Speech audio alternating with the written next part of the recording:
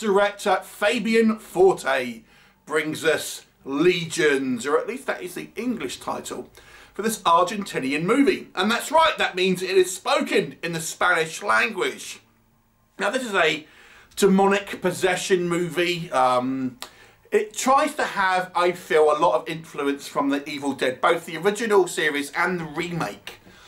What is the story? Well, it focuses on this guy who, we see him in his kind of later stages of his life, and he's in a psychiatric hospital, but we learn through flashbacks that he was actually a kind of shaman in some type of kind of like a village out in the kind of the jungle, and there he took care of demons and things. And we see the setup is this: we have this kind of exorcism, so to speak, where the demon essentially vows revenge on this guy and his family, and this time he's got a young daughter, and of course this demon wants ultimately this daughter as kind of like recompense.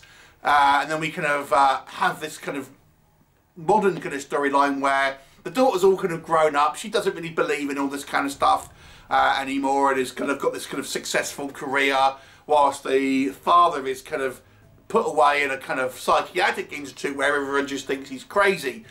But we learn that this demon is now going to have another go at this daughter, so the father has to try and step up and save her. Now what will happen, you'll have to watch the movie and find out.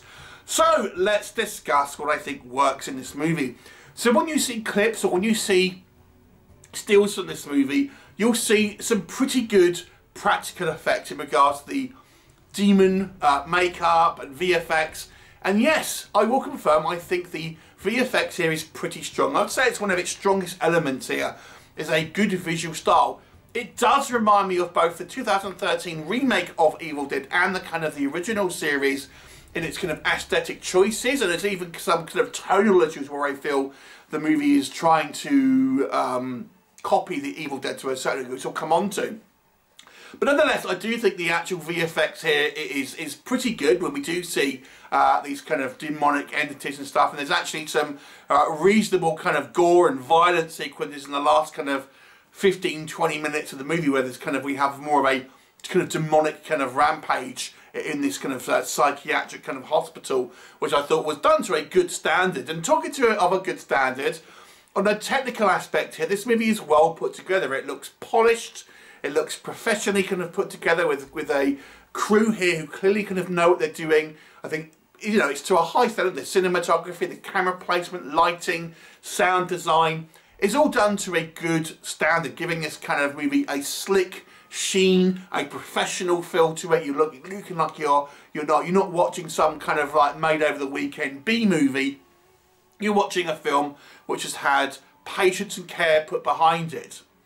Acting is a little bit of a harder one to judge. I always think when I'm watching a foreign language movie, you know, it's harder to judge acting because obviously I'm reading the subtitles and what I'm hearing is not always the exact kind of translation to what I'm kind of reading. So it's harder to judge the kind of the emotional resonance that's meant to be coming through.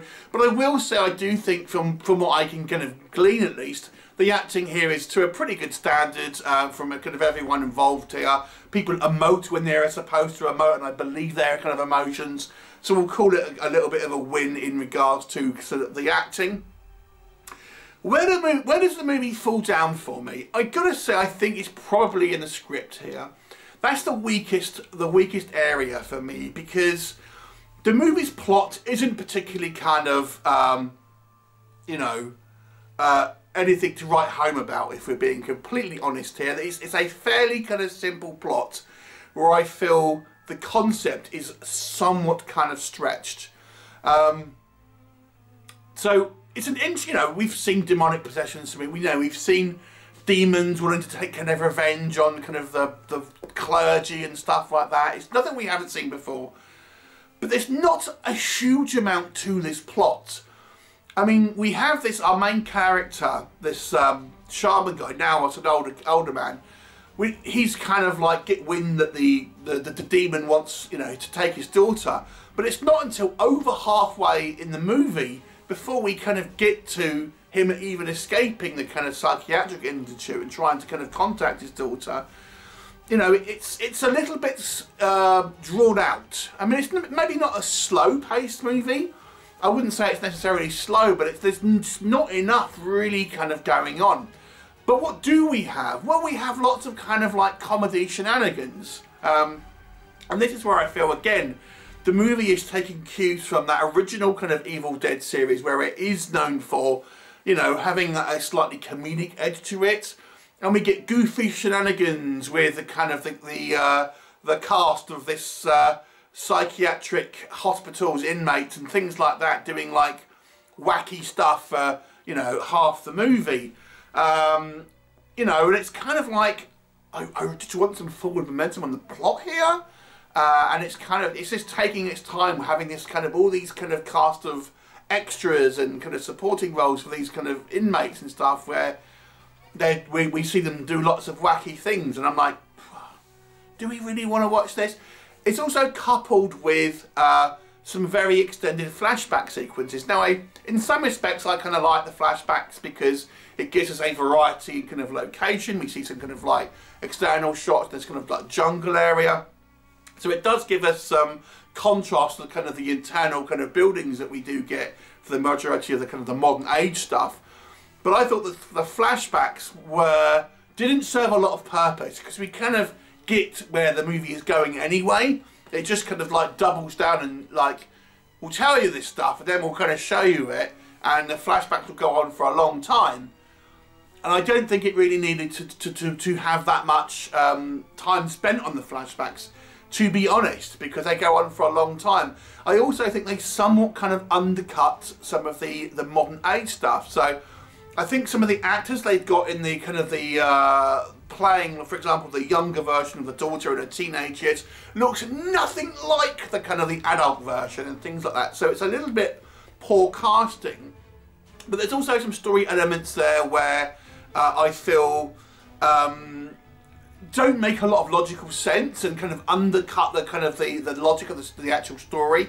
So the whole concept is that the demon is going to take over the daughter because she has a lack of faith, and she has a lack of faith because of some pendant, which I found a little bit of a MacGuffin, to be honest. But you know, I feel it weird that the faith is purely based on this pendant rather than kind of a belief in a kind of like higher power.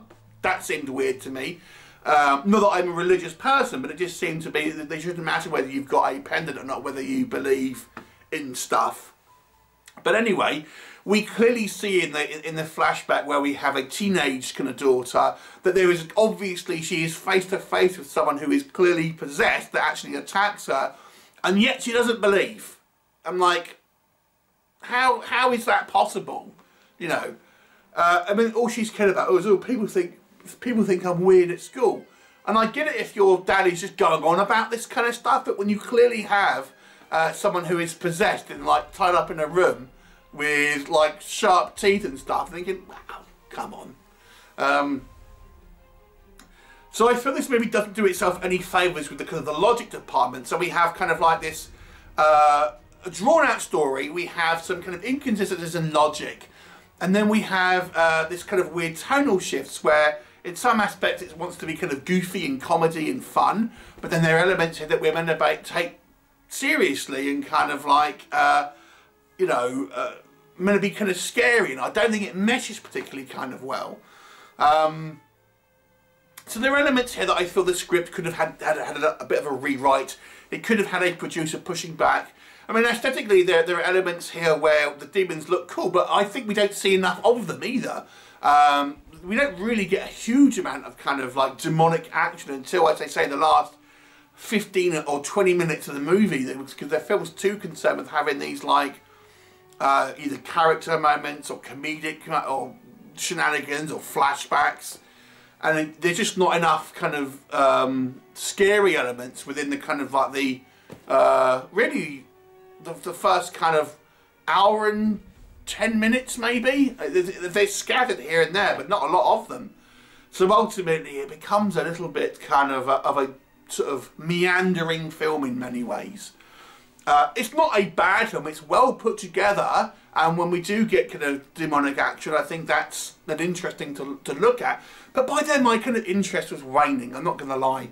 I'll give this one, I'll give it a 5 out of 10. I actually don't think it's all that interesting on a narrative level, so you know, but it is adept at least on its technical stuff. So it's a 5 out of 10 for me. Have you seen it? What did you think of it? Leave me a comment. I look forward to seeing you next time. Bye for now.